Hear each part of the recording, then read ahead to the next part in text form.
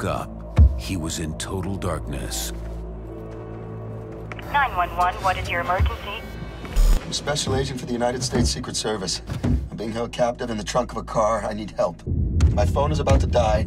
Please reach the Secret Service. Tell them what's happening. Sir, I need you to try and stay calm. When the clock started ticking, the game began. Do we have your attention now?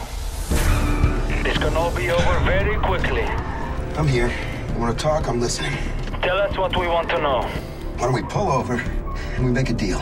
You want information, and I want out of here. You're not in control of this situation. I am. Stop!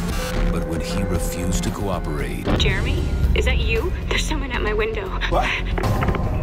Molly! They made it personal. Let me out of here! All I know is this has something to do with roulette. What do you know about that? It's an underground bunker where the president, vice president were taken if there's ever an attack on Washington. The bunker is changed randomly without notice. Only a handful of people ever know which one it is on any given day.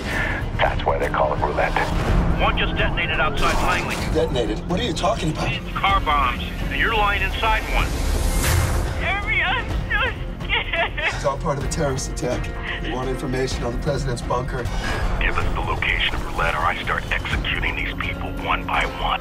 Tell me now. No.